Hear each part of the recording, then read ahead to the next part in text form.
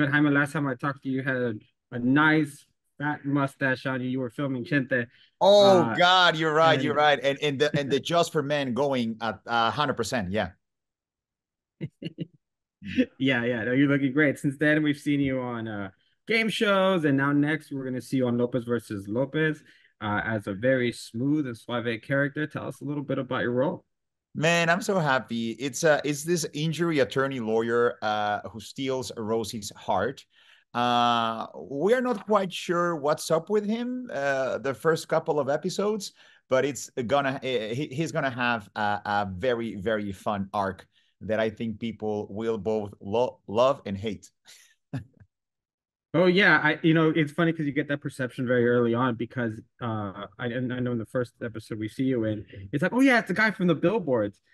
And I kind of associate that with like, oh, I don't really like the people on the billboards because Exactly, they got the exactly. smile There's and a the reason. personality. There's a reason they some of them. I mean, not all injury lawyers are like shady, but yeah. Yeah, no, but some of the what I'm saying is some of the advertisements are really cheesy and a little 100%. extra, but whatever. You gotta make sure you get your face out there. 100%.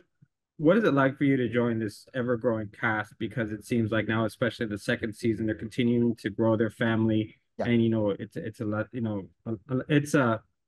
it's a universal story, but told through the eyes of a group of Latinos. What is Yeah, that like for you? 100%. It's a well told story, well produced story. Debbie Wolf is amazing as a her team of writers, as a producer showrunner. She is just so good, and it was just lovely to be a part of this extraordinary group of people because George is a sweetheart. Honestly, he's such a sweet man, so generous, so kind. Mayan as well, Matt, Selenis, the little kid, Bryce. I mean, I felt like I was part of the show forever.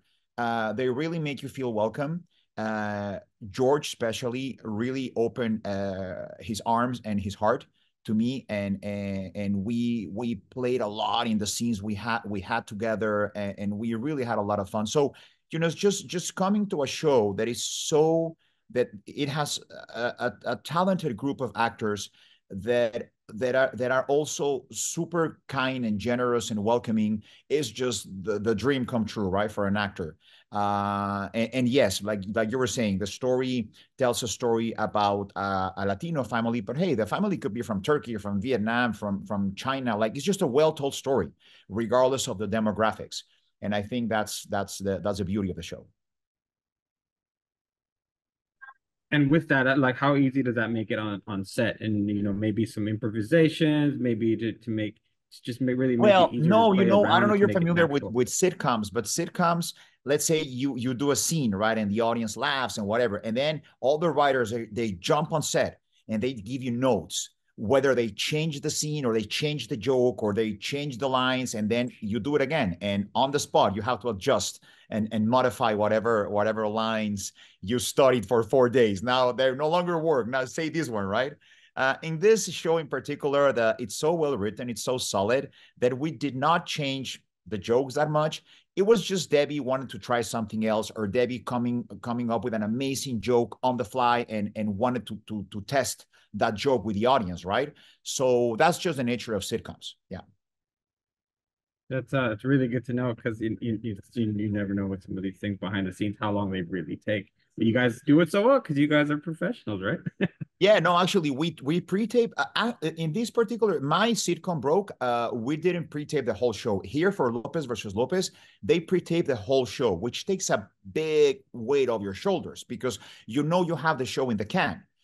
So when you get to play and do certain scenes in front of the live audience, you're just free to play and have fun. That sounds great. So let me tell you, as an actor, I mean, I've seen you, but like I said, game shows, in Spanish TV, you're part owner of, LAFC, and we see you I'm out not there part all the owner of time. LAFC. That's a big lie. I've never been a part owner of LAFC. People assume that. They also assume Oh, that I'm okay. a paid celebrity to support the team, and that's inaccurate and incorrect. I'm just a passionate supporter of the team. I have no stakes on that team, and I do not get paid to promote the team. I just promote the team passionately because I love the team.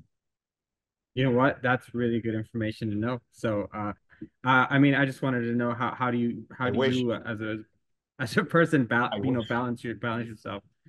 No, well, as it.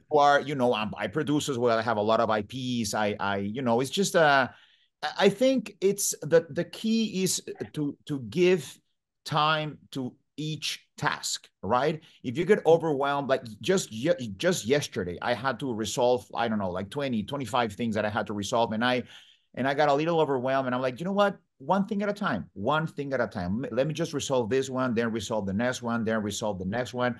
And if by the end of the day I still have things to resolve, no biggie. I'll pick it up where I left tomorrow, and that's fine. Yeah, one thing at a time. Same. In that case, then what makes you such a passionate LAFC fan? They invited me 7 years ago to a game, and I absolutely loved it. I went crazy with the energy of the 32-52. I went crazy. I just loved it. And I'm like, this is going to be my team. This is my team that I'm going to support in LA, period. And from that point on, I have not missed one single home game, maybe one, two, or three because of the filming or something. I have gone to over 20 away games. When I'm shooting in Vancouver, I take helicopters and fly to Seattle to see them play against the Sounders. Like I'm just a passionate, and soccer is the sport of my country and the Latin American sport. So of course, supporting soccer, my team in Mexico is Pumas, although I have not been following them as passionately as I've been following the LAFC, but I support Pumas in Mexico. But living here in Los Angeles steady for the past 12 years, I just decided it's like asking a Lakers fan why is he a Lakers fan and not a Clippers fan, right? I guess it's just Yeah, you click with certain teams. I'm the same way. exactly. I'm from Oakland, but I'm a San Francisco Giants fan. There you go. It is what it is. Yeah, yeah.